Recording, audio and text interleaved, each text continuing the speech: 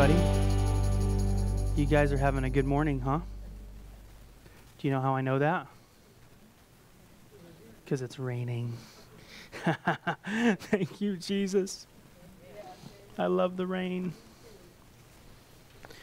All right, a couple announcements before we get started. But while we're doing announcements, if you need a Bible, we have extra Bibles in the back, so go ahead and raise your hand. Charles can get you a Bible. We have 1, 2, 3. You can follow along with us. We're going to be in Hebrews chapter 8 this morning.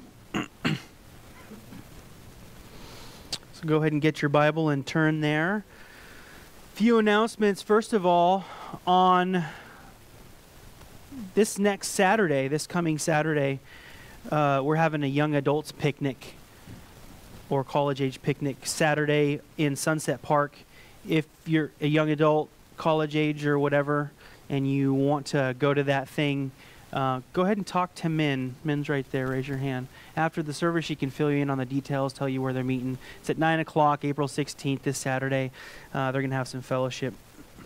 We had a little party out in Sunset Park a couple Fridays ago, and it was just absolutely gorgeous. It's so nice, the weather right now, and be able to go out to the park and spend some time with your family and friends and stuff. So if you guys have the time, I'd make it over there. It's going to be fun. And then on the 22nd is our monthly men's event. This month, April, we are going golfing.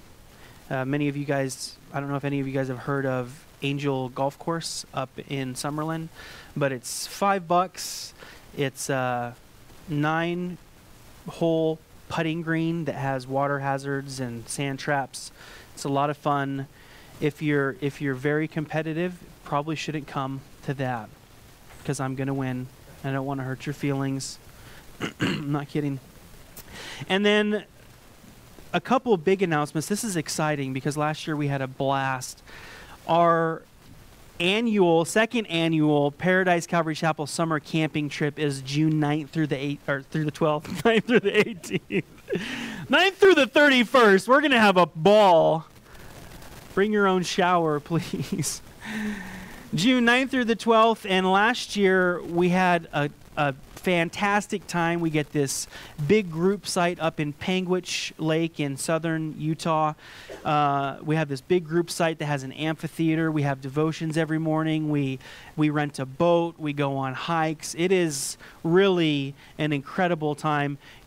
Everybody's welcome and invited. The kids have a blast. It's like just 24-hour play time and exploring. And so if you're interested in that, today we're starting to announce just for interest. If you're interested in that, we have a sign up in the back.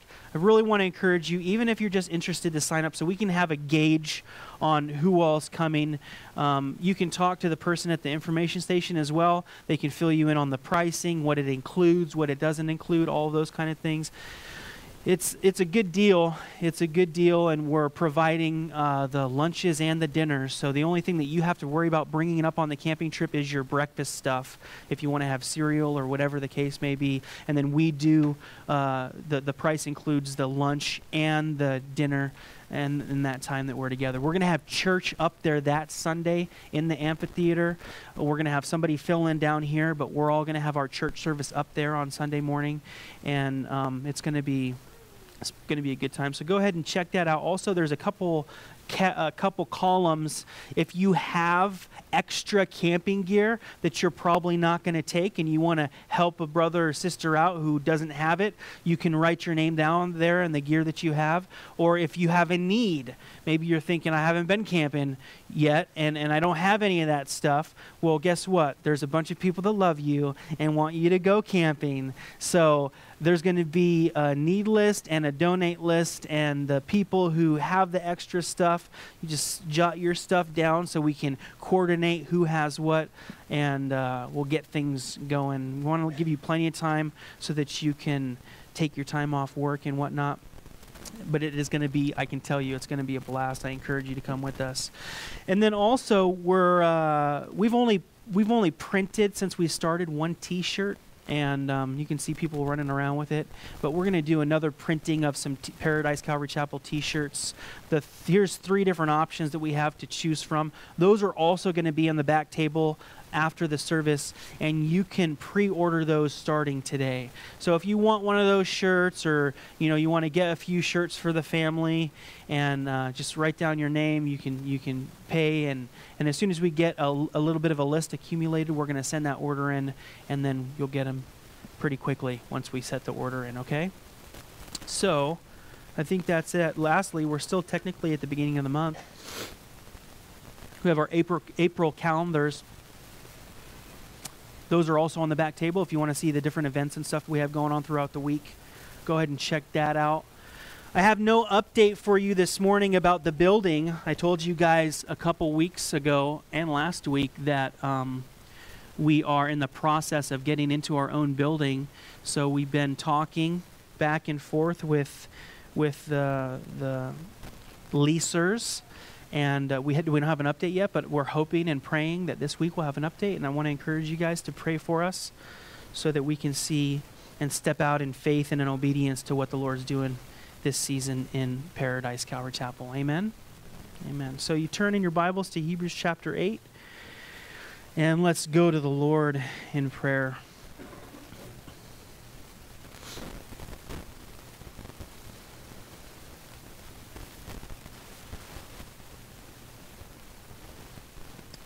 Lord, you know that there's many people in the world that want to complicate what you've done for us. They want to make it more difficult. They want to make it mysterious. But clearly in your word, you say to us that it's so simple that even a little child can understand. Yet we look around us and there's so many people who are deceived, or so many people who are just wanting to do their own thing. But you, by your grace and by your mercy, you've clearly shown us what is required. You've clearly defined for us what it means to have relationship with you. And you've made that way open. You've opened the door for us, Lord. And for that, we're thankful. And we want to thank you also this morning, Lord, for communicating these truths so clearly to us.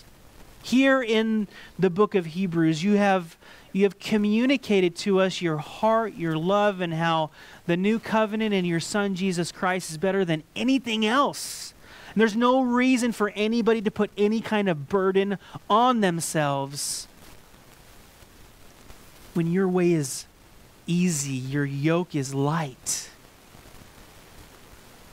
Remind us that truth today, Lord. Sow it in our hearts and give us the ability to process it so that we can give it to others, so that we can speak truth into people's lives and help them understand that you've made the way simple and easy so that people can know who you are. We want to know from the beginning, but Lord, we want to continue to learn. So teach us through your word, we pray in Jesus' name. Amen. Today in Hebrews chapter 8, the title of the message is, What's the Main Point? You guys like main points? I say it all the time. Somebody's talking and talking and talking and so much information, and I say, stop. What's the main point? Give me the bottom line. What does it boil down to? You know, you put some chicken stock in a pot. You put the whole chicken in. We didn't even have that kind of stuff when we lived in Croatia. Grace would buy a whole chicken or two, and we would eat it for dinner one night, and then for the next night's dinner, she would boil it down to the goodness. What's it boiled down to? Who doesn't like chicken soup? But what's the main point?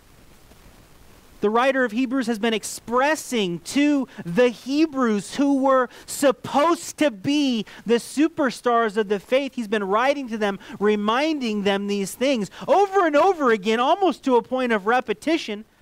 But it's important because they need to realize and understand what he's saying.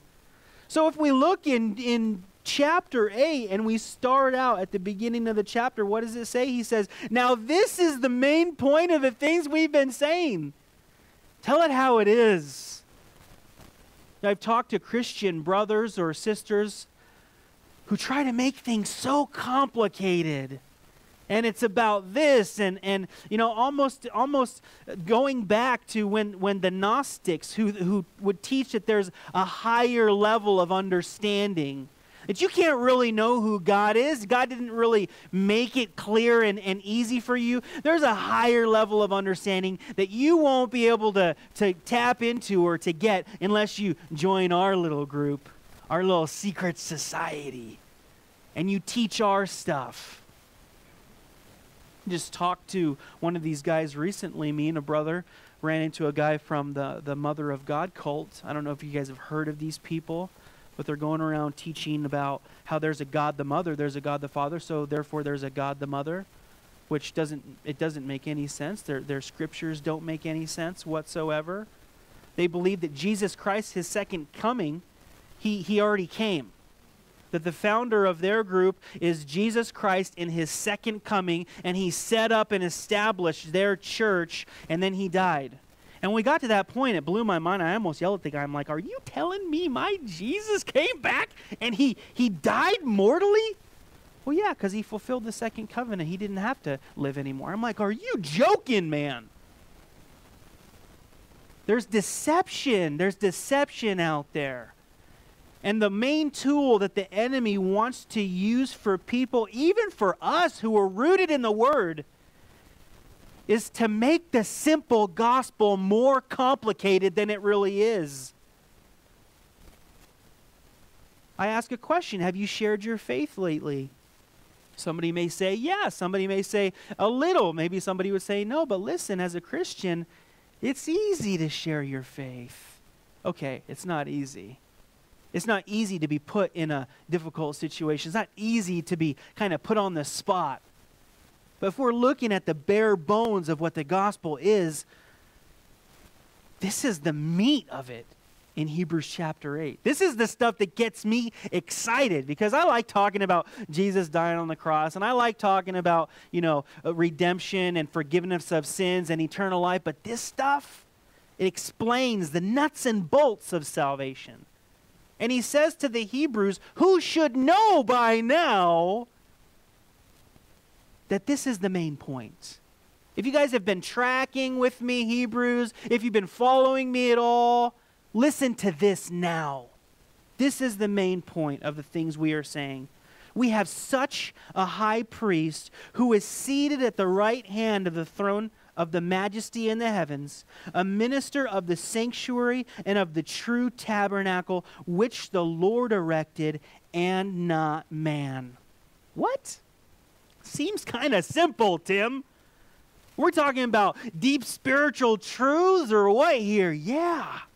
And the first thing, when the enemy comes to deceive somebody, the first thing that he uses is the position of Jesus Christ before God.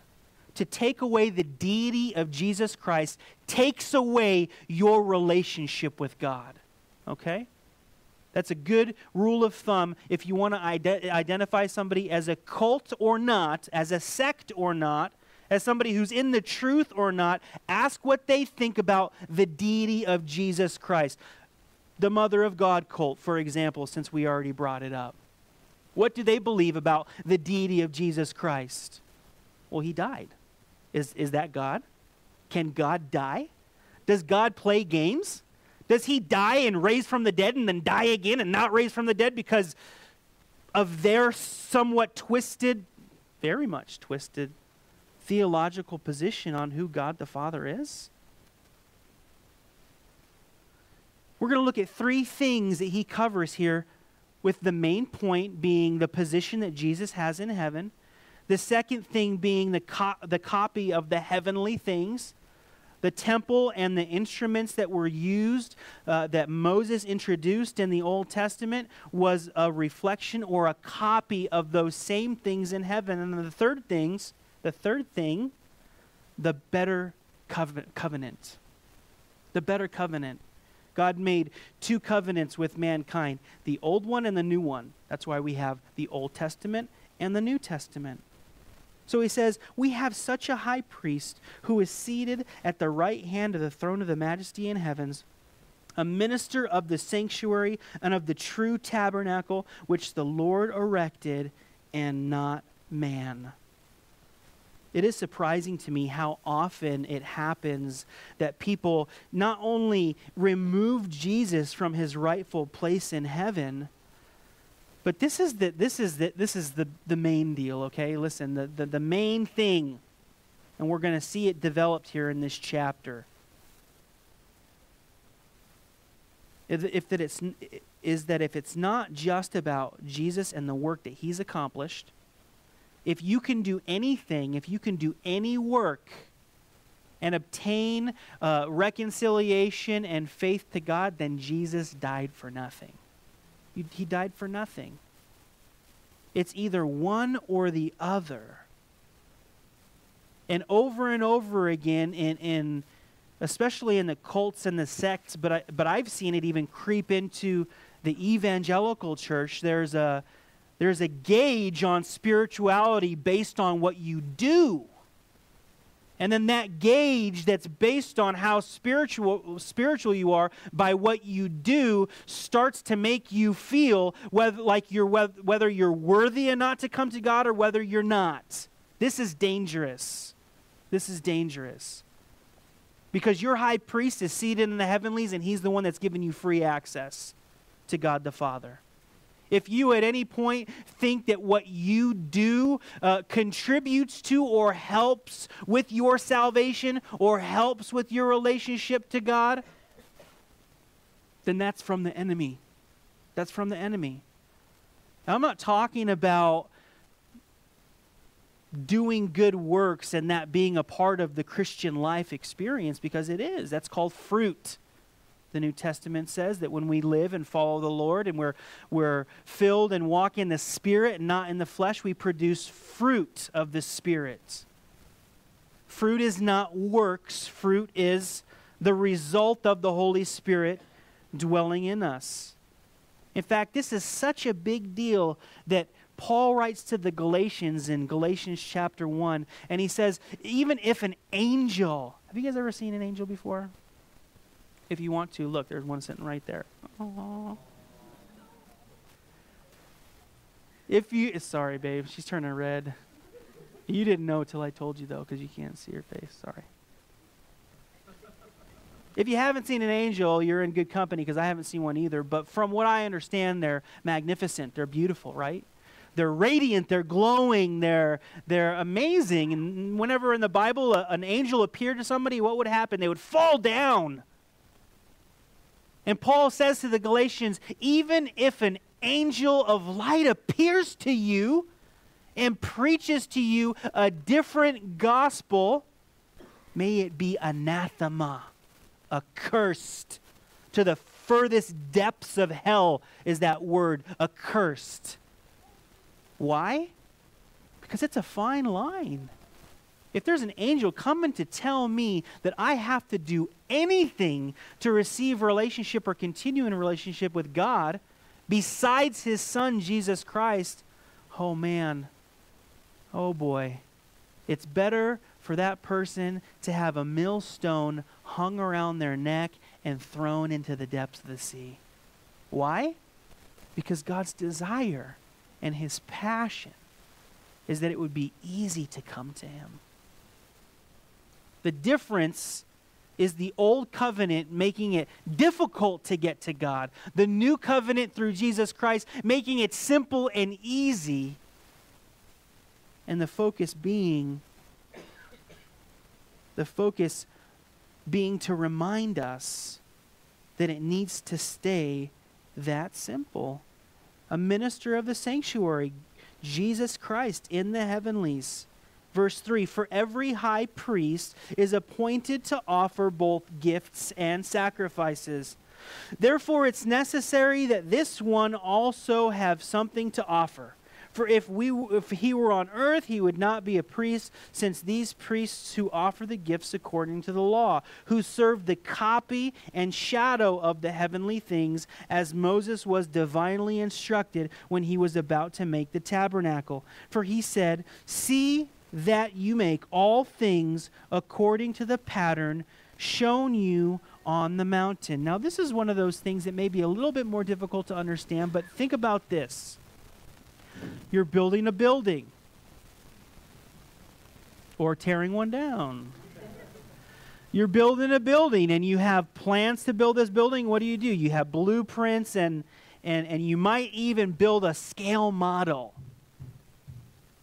so that you can tell what the building's going to look like. In fact, I had a brother who had a scale model on hand, brought it in for you guys just to illustrate if you want to come up and look at it after. Right over here, that's a scale model of a swimming pool area that was being built at a Hard Rock casino, right?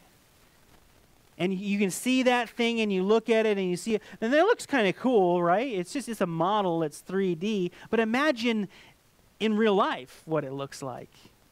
Is it going to look better than that? I mean, that one's, it's 3D printed, it's a little bit rough, and you maybe can put some little trees or something or whatever to make it nicer. But the model, if it's to scale and it's smaller, the model is never going to be as cool as what's being built, right? It's just not comparable. The people who built that, or the people who build these big buildings, they have the models in their office. Do you think that that's what they glory in? Look at this model. It's amazing.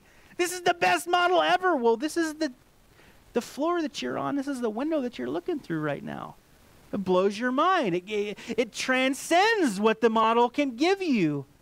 In the Bible, what we just read was that God gave Moses certain instructions to build a tabernacle on earth. And that tabernacle on earth was just a model. It was just a model. He says, I'm going to bring my presence down into the tabernacle. I'm going to live amongst you. When you're in the desert, I'm going to be there in a pillar of flame by day, and a pillar of flame by night, and a pillar of smoke by day.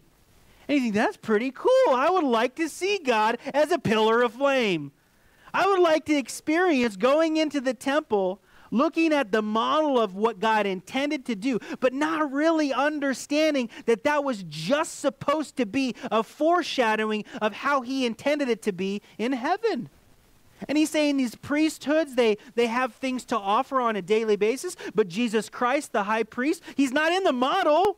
He's not confined by the old covenant. He's not supposed to be doing the things the priests did while they were on the earth. He's in heaven. He's in the heavenly sanctuary. He's in the place that was copied to give to us on earth so we could start to understand what it was going to be like.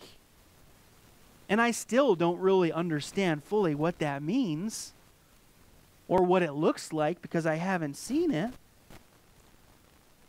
But it does remind us that the focus and emphasis isn't on the earthly kingdom. It's not on the earthly kingdom. Even for the Jews at that time, he was saying to them, even for you guys, you Israelites who have received the promises, the emphasis is not on that. It's on Jesus Christ in the heavenly sanctuary, forever making intercession for you, giving you access directly to God the Father, who served the copy and the shadow of the heavenly things as Moses was divinely instructed when he was about to make the tabernacle. For God said, capital H, see that you make all things according to the pattern shown you on the mountain. But now, verse 6, he has obtained a more excellent ministry, inasmuch as he's also mediator of a better covenant, which was established on better promises. So here we have three things that are spoken of about Jesus. You can jot these down if you want. Jesus is a better priesthood. The priesthood he's part of is a better priesthood than the earthly priesthood. Okay? The second thing is he's part of offering a better covenant, a better promise, or a covenant being the agreement, rather. And then the third thing being better promises. Everything that we have through Jesus Christ to God exceeds and is much better than what they had in the old system in the Old Testament. So when people come in and they start to try to reinstitute laws for Christians to live by, they start saying, these are the things that you have to do to be a good Christian. These are the kind of clothes you have to wear. These are the kind of music. This is the kind of music you have to listen to. These are the kind of things that you have to say. And then we're going to judge whether or not you're a genuine believer based on how you do those things. And you go into some churches, they all dress the same, they all talk the same, they've all got the same haircut. In fact, I think I'm going to require from now on everybody gets this same haircut. Just for fun. Some of you are okay, close enough. No, that's not the case. It's not based on the old system of works. The new covenant is just the blood of Jesus alone that gives us that access to God. So he has obtained a more excellent ministry. Is the ministry of Jesus seated in heaven at the right hand of the Father, mediating for us better than that of the priest that was on the earth in the Old Testament? Heck yeah. Like a lot better. So therefore, since he's inherited a better ministry, a more excellent ministry, inasmuch as he also is a mediator of a better covenant, which was established on better promises, for if that first covenant had been faultless, then no place would have been sought for a second. Because finding fault with them, he says, behold, the days are coming, says the Lord, when I will make a new covenant with the house of Israel and with the house of Judah. For if the first covenant had been faultless, then no place would have been sought for a second. I was kind of reminiscing this past week. A brother in the church mentioned something about riding dirt bikes, quads. I used to go out to Dumont all the time. If you guys are familiar with Dumont, it's out in the middle of the desert, a bunch of sand dunes. I had a dirt bike. I had a Banshee four-wheeler, 350. Actually, I had it almost up to 400 cc's, my bike. I'd rip people apart on Competition Hill. You don't even know. You think I'm fast now, just running? Just imagine me on a Banshee. I had a sand rail. We were out there all the time. And we had this saying, there was something wrong or it wasn't running right. And there were these guys who had a lot of money and they were just, they had a whole trailer full of extra parts. I kid you not, I was with a friend one time, and we were in his dad's dune buggy, and we were cruising all around, and all of a sudden, he's like, hey, let's see if I can do a wheelie. So he stops. It's a four-seater. There's 4 big guys in it, and he tries to pop the wheelie, and he hits it, and it goes, ka-kunk. I'm like, oh, that didn't sound good. He broke the transmission. We push it a little ways, get somebody to tow us back to camp. We tell his dad what happened. He said, it sounds like you guys threw the transmission. But don't worry, I got an extra transmission in the trailer. Pull it over here.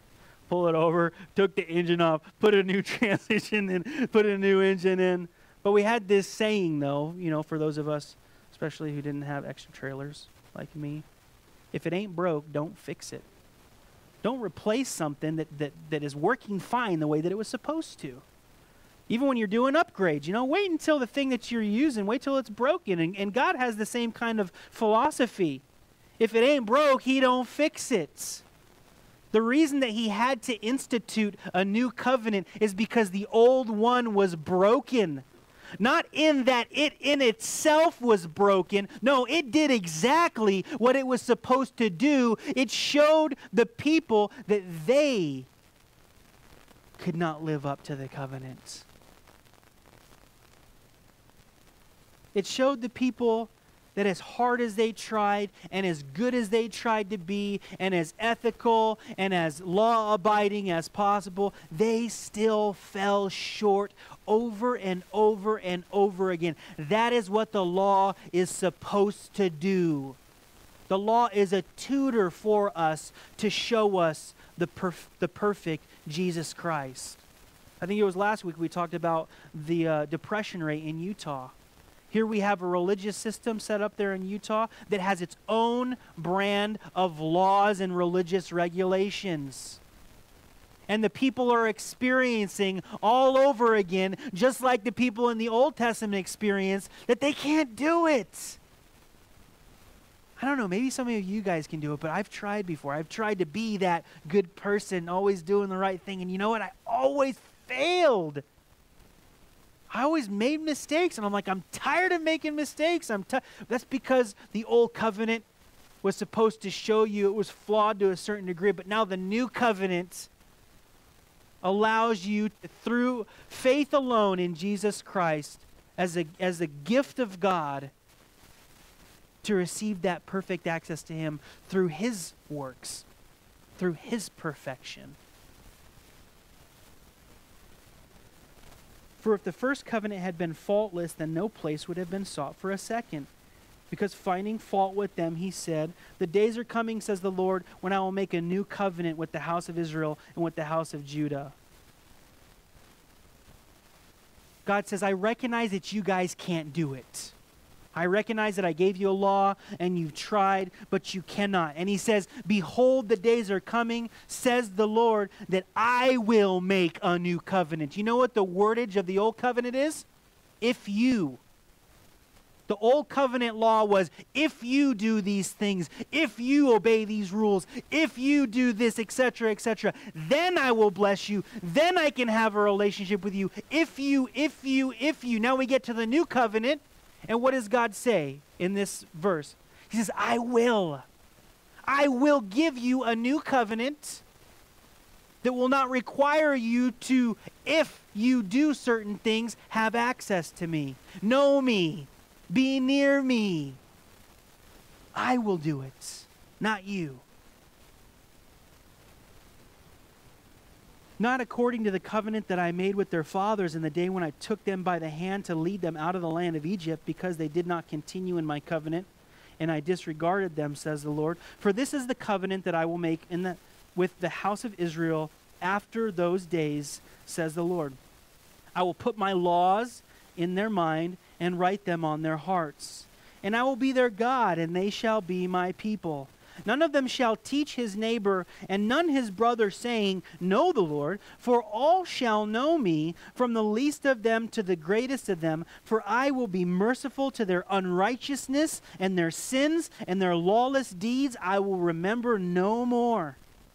In that, he says, a new covenant, he has made the first obsolete. Now what is becoming obsolete and growing old is ready to vanish away. You see what I'm saying about the nuts and bolts of the gospel? God has reasons and purposes for doing things. Because you guys cannot do it, here's how I'm going to do it, and here's what I am going to do. But imagine a scenario, right, where I make an agreement with you or a covenant. I say, listen, every 2 years I'm going to buy you a brand new car of your choosing. If you do this thing for me, you have to, wash my car every week. Time goes by, and there comes a point where that's the covenant, and you say, I don't want to wash your car anymore. And I say, well, I'm not going to give you a new car anymore every 2 years. And they say, fine, it's not fair. And you stop washing my car. And I say, this isn't cool, man. My car's dirty all the time. I need somebody to wash it. Call you up and say, hey, I'm going to make a new deal with you. Listen, you don't have to wash my car. All you have to do is come over and hang out with me and talk to me. Just hang out with me. You know how you'd wash the car and I'd go out there and we would have fellowship with each other? I wasn't sitting in my house by myself. I was out there with you, talking to you and having. That's what I miss. I want the fellowship, and I want you to just come over my house once a week and hang out with me and talk to me, and that's it. And maybe you would say, well, the problem I had wasn't with you. I love you. You're a great person. You buy me a new car every 2 years. The problem was with all the work I had to do for it, Like I got to come over and clean your car, and it's a flawed example, but just follow me, okay? I like trucks and cars. So I say, okay, the new covenant is that if you just come in the new agreement, if you come hang out with me, I'll get you a new car every 2 years. That's a great deal, right? A little bit of time goes by, you're hanging out, you're getting your new cars, etc., the best of the best, right, when it comes out. And there comes a time where you feel guilty. Oh, man, I should start washing his car again. So you go over and start washing his car, and he's like, hey, what are you doing, man? I don't want you to wash my car anymore. I just want you to hang out with me. I just want to have fellowship with you. Oh, no. If I want this next car, I better make sure that yours is nice and clean the way it's supposed to be. I said, no, that's the old agreement. Why do you want to go back to What was agreed before, the new agreement's clear. You don't have to work anymore. You don't have to do that anymore. And this is what some Christians do nowadays, or the enemy deceives people into thinking that God is placing a system of requirements or laws on them that they have to abide by to have fellowship with God. And the reality is it's not true. It's not true. If his desire so simply is to have fellowship with you and you come boldly to him through the sacrifice of his son, Jesus Christ, you will have that access. You doing anything is not going to make that access better or greater. And listen to what he says.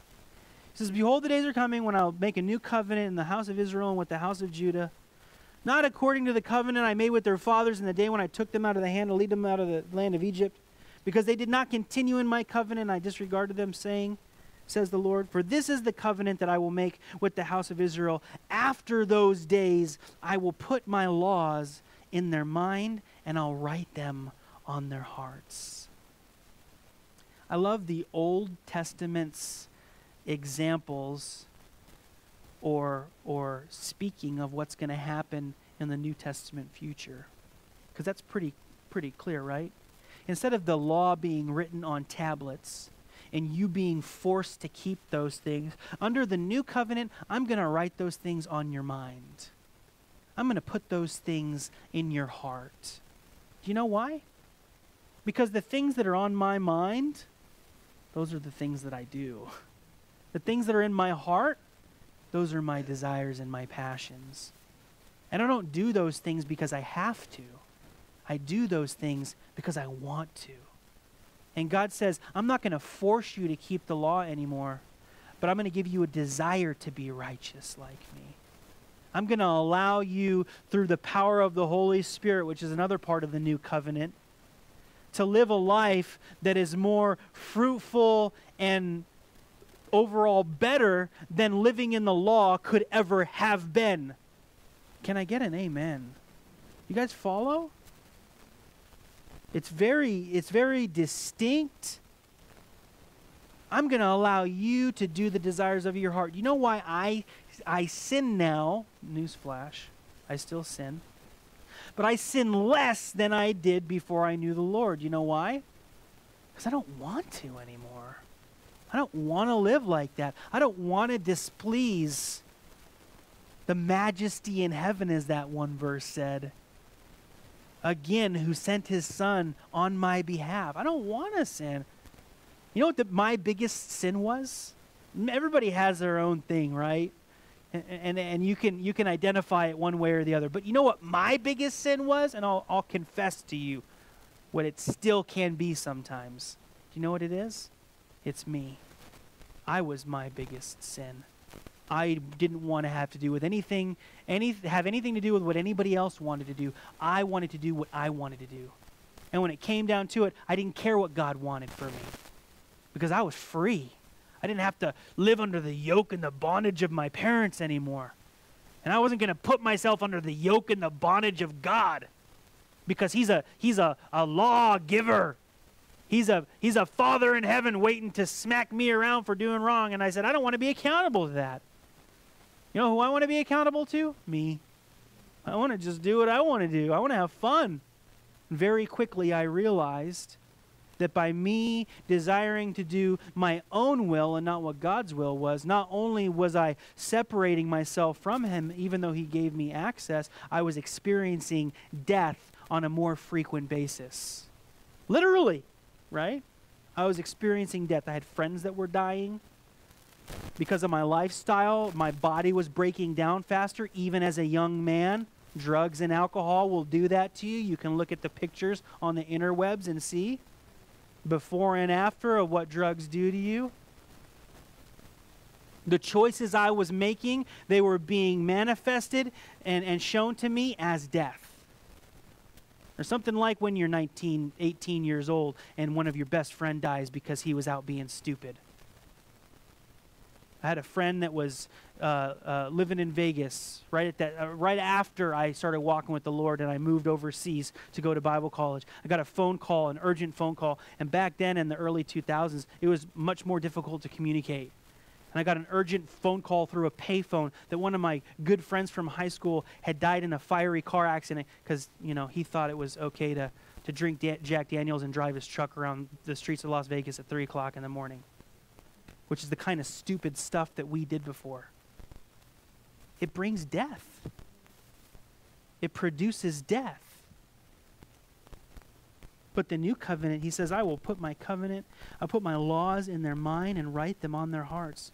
I will be their God, and they shall be my people. All throughout the Old Testament, as we looked at Genesis and Exodus, every time we talked about one of the patriarchs, it was always your God, Abraham, your God, Isaac, your God, Jacob. And then it reached a point for each one of them where they said, my God. There was an experience that they had where they felt like they had that direct relationship to God, but it wasn't until a certain point. There was the process that they had to go through. And what does that verse say? No longer will they say that.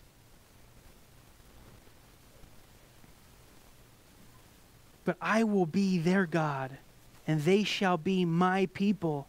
None of them shall teach his neighbor, and none his brother, saying, know the Lord, for all shall know me. You guys can identify with that, right?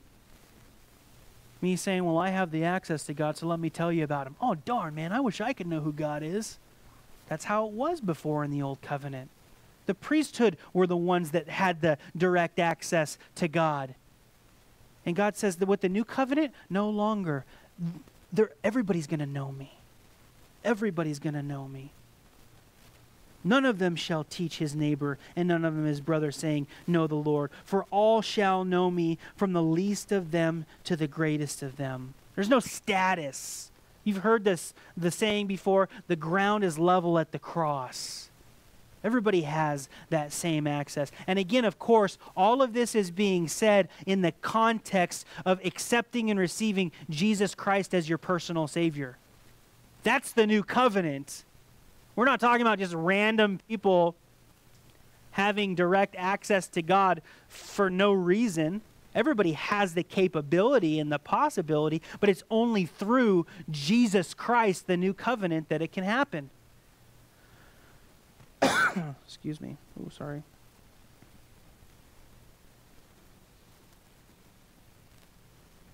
For all shall know me, from the least of them to the greatest. For I will be merciful to their unrighteousness and their sins and their lawless deeds. I will remember no more.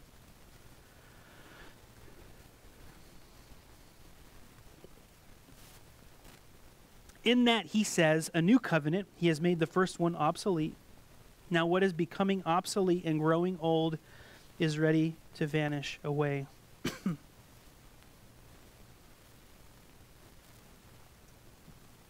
I don't know how your guys' relationship with the Lord is doing right now, but I want to encourage you. If you're going through a difficult season and you think that it's the things that you can do to impress God, to make him feel better about you, it's going to work. No, it doesn't really work. You already have that access to God through Jesus Christ, and he wants you to use it. I have a family member who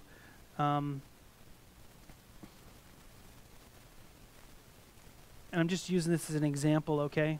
So I had a family member who used to smoke a lot, 3, 4, 5 packs a day. I'm talking a lot, like chain smoking. And there was a point where he asked to move in with me, and I was a believer at the time, and obviously it was after I started walking with the Lord, and he needed a place to stay. He was my elder. He was family. I said, sure, come on in. And he was always out on our front patio smoking constantly. And I said to him, hey, man, you know you shouldn't be smoking so much. And he's like, it's cool. No, I just like smoking. And I'm like, but you shouldn't be doing it. And I went actually to Hebrews chapter 10, and I started to reason with him. I'm like, listen, you can't continue sinning, because it wasn't just the smoking, it was his lifestyle. I said, you can't continue to live in sin once God has redeemed you. If you say that you believe in Jesus Christ, your life should be different and should be changing. You're not the same person that you were before. That's what born again means. And he's like, yeah, but listen, smoking isn't that big of a deal because I believe in Jesus and smoking is just something that makes me feel better, but I made a deal with God and I stopped eating pork. So it's like a little exchange. I don't eat bacon anymore or any pork, and God lets me smoke. And I said, I don't think that's in the Bible. This isn't like a negotiation. This isn't like a pick and choose which laws you want to obey, and if I don't like that one, then I could switch it out with another one. This is about God writing his law on your mind and in your heart. It's about desiring to be near him, to know who he is, not having to go to church once a week or once a month or whatever, but wanting to go. Because you're with other brothers and sisters who want to know him, and you want to know him together, and you're going forward, and you're knowing him corporately as a family, as a community. And he doesn't just reveal stuff to you personally. He reveals stuff to you as a family. Excuse me. Some of the coolest things I've learned about who God is was in a corporate worship environment. I'm not talking about worship as in the songs. I'm talking about being together, Bible study, living together, community. And if you want to grow in maturity spiritually, then you have to be in fellowship. If you don't care and you think that just believing in Jesus is enough and you don't have to go to church, you don't have to have fellowship, you won't grow as quickly spiritually. You just won't. And a lot of times, excuse me, I got a tickle right in my throat. And a lot of times the focus ends up being more on, going back to being more on yourself. Being in fellowship, having access to God the Father. The main point being Jesus Christ seated in heaven. The law's been taken away. The new covenant's been given. It's a better priesthood that he is part of. It's a better covenant. It's a better agreement with better promises. And that is something that we have to give to people. Even the Mormon that comes to my door, one of the first things I have to say to them, don't you get tired of having to do all this stuff, of all these man-made rules? Don't you get weary? Because Jesus said, my yoke is easy and my burden is light. Come to me, all you who are weary and heavy laden, and I will give you rest. Are you tired? You just started, man. You're just doing your first 2 years or whatever. You just started. It gets worse. You're older and you're locked into a system that tells you if you do certain things, then you're going to be blessed. And if you don't do certain things, then you're not going to be blessed. And I have to tell you, I'm blessed every day. Even when I make mistakes, God reveals his heart to me. He shows me what repentance means, what it looks like. He gives me forgiveness, and I'm blessed. And then my heart cries out, Abba, Father, I want to know you more. I want to be closer to you than I ever have been before, because I've never experienced this kind of love before. It's not the law. It's grace. It's the new covenant in the blood of his Son. Let's pray. Lord, we pray, we ask that we would never be in the place where we would start to put the emphasis more on works than receiving your free gift of grace. We don't want the emphasis to be on what we can do, because you've done so much more. You can do so much more. You're so much greater than we are. And God, we want to make sure we're in the place where we're coming humbly before you, engaging you in the new covenant through your Son, Jesus Christ, and telling others about it also. As we look out and see a world that's weary and trying to keep laws and rules, it's not that we don't live by laws or rules, but it's a desire that you've given us to be like you. You give us those words, Lord, to share with others, to share your gospel, to share your good news, to love others the way that you've loved us, and that you do it in us today, that you do it in us as a church. In Jesus' name we pray. Amen.